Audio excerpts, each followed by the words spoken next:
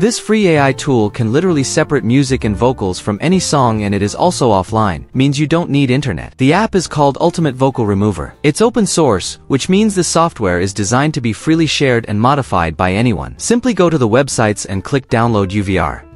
It will take you to the GitHub page. Scroll down. It's available for Windows and Mac, so you can choose the link for your preferred device. Click on Main Download link and it will start downloading. After download, install it to the preferred directory. Now open the software. It might take time if you open it first time. The interface is pretty easy to learn.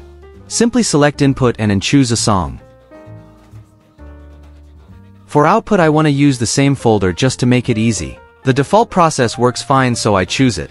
Click on GPU conversion, or else it will use the CPU, which takes long enough time to convert. You can choose if you only want instrumental or vocals only. If you don't select any, it will separate both vocals and instrumentals. Choose MDXNet mode. For music mode, there are 3. Wave has uncompressed audio, giant files, best quality for editing. FLAC shrinks wave files without losing quality, and it's good balance for storage and sound. Then MP3, the smallest size, good enough sound for most, but sacrifices some quality, so you can select your preferred one. Click on Start Processing. It will take some time, depends on your graphic card and overall PC.